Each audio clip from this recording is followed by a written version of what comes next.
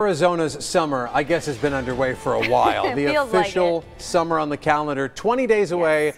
If you find yourself shopping more and spending money, you're not alone. Yeah, you might be doing more outdoors. You've got graduations going on. We got Father's Day coming up. Exciting stuff for you. Yes. Swim parties. June can really be pricey. So Deal News just released the best and worst buys for June.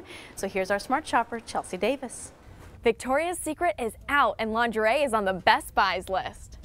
Victoria's Secret's semi-annual sale lasts 3 to 4 weeks, and the deals will have you stocking up more than half off on some items. In fact, you can normally get bras for less than 20 bucks. So when is it? It's normally between June and July, but we will let you know as soon as that secret is out.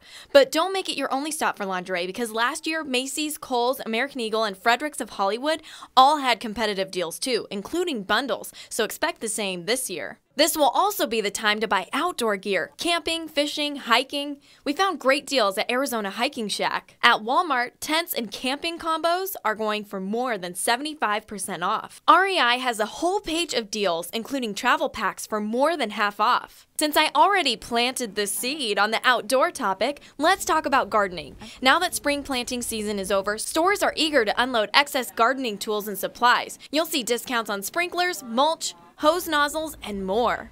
And as for what to avoid, that TV you're watching us on right now is totally fine. June is not the time to get a new TV because during that time, those sales plateau. So you're gonna see bigger sales at a later time, and when they happen, we'll let you know.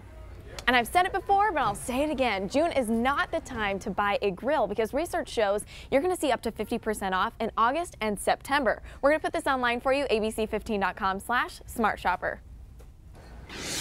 6:20.